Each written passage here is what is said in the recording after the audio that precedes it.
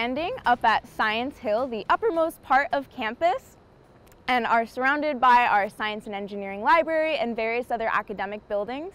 And if you hear that light buzz in the background, that's because we also have our natural gas turbine engines located up here as well. So now we're going to talk a little bit about the Physical and Biological Sciences Division, or PB-Sci. A few of the majors included in this division are mathematics, physics, astrophysics, biology, human biology, molecular cell developmental biology, and marine biology. So there's a lot of different biology variations that we have, and another really great, awesome place to study for marine biology is our UCSC Long Marine Labs Coastal Science Campus. In addition to these buildings, we also have an off-campus site where students can study about marine life. It is on a 22,000 square foot facility, and about 75% of that is natural preserved landscape. In addition to that, about opportunities for students to partake in research internships and undergraduate research opportunities. There's also an observatory that is duly managed by UC Santa Cruz as well as Caltech, the S.L.U.G.s Observatory in San Jose as well as the Keck Observatory in Hawaii. I actually know a professor in astronomy who did research at the Keck Observatory in Hawaii, who taught my lower level astronomy class for a general education requirement. And I actually went on a field trip to the San Jose S.L.U.G.s Observatory during my first year as a Crown College field trip. You can also minor in various subjects in the PB-Sci division as well. If you're interested in human biology, that is our pre-med track, and a really great aspect of this major is that they require medical Spanish. So students hoping to work and live in California will have this sort of resume booster on their application.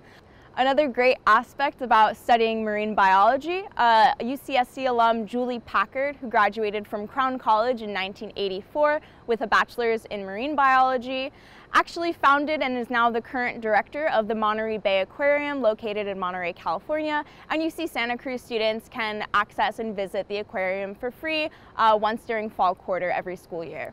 The Jack Baskin School of Engineering is located just up some stairs and across the street from where we're standing. And a few of the majors that are part of the Jack Baskin School of Engineering, called that because it is our only division which receives both public and private funding, involves majors such as computer science, which is our first most popular major, as well as computer engineering, robotics engineering, which we are the first UC to have that major, and electrical engineering, to name a few. You don't have to be in the School of Engineering to participate in various undergraduate opportunities, and about 70% of our undergraduates in the School of Engineering do participate in some sort of research or internship opportunity before graduating. We are the closest UC to the Silicon Valley, so many of our students do go on to work for larger tech companies such as Google and Amazon located in the Bay Area. Speaking of Amazon, you may have heard of a small website called Amazon.com. Back when it was just books, alumni Shel Caffin, who was working in software engineering, although we didn't have that major at the time, went on to create the first Amazon.com website and worked closely with Jeff Bezos at the time. Additionally, there are various other undergraduate opportunities for students, and you don't have to be part of the School of Engineering to partake in these. We have opportunities such as Cruz Hacks, which is one of our hackathons, where students spend about a weekend working with each other, coding various programs and competing in a friendly way in order to practice their coding skills and learn various new skills. Another great way that students can get involved is through clubs such as the Society for Women in Engineering, as well as the UC Genomics Hub, which is headed by bioinformatics professor David Hausler, who was actually part of the graduate student program that worked on the Human Genome Project. If you haven't heard of the Human Genome Project, it was essentially a coding research project in the early 2000s that helped to decode the human genome and various other organisms.